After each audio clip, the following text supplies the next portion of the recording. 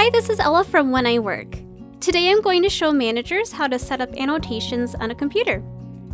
Annotations allow you to broadcast announcements, specify days your business is closed, and restrict certain days from being requested off.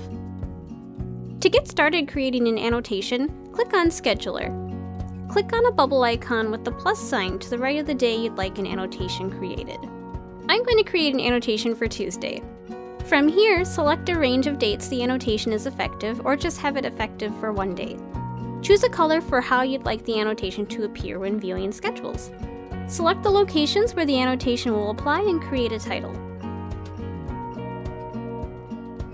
Choose which annotation type applies and include a message for your staff to see on the dates selected.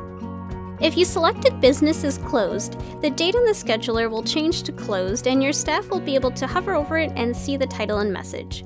If Announcement was selected, the dates will be highlighted. This is how it would appear if Don't Allow Time Off was selected as well.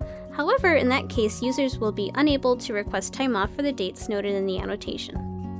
Annotations help you communicate more effectively with your staff and help you keep your events in view.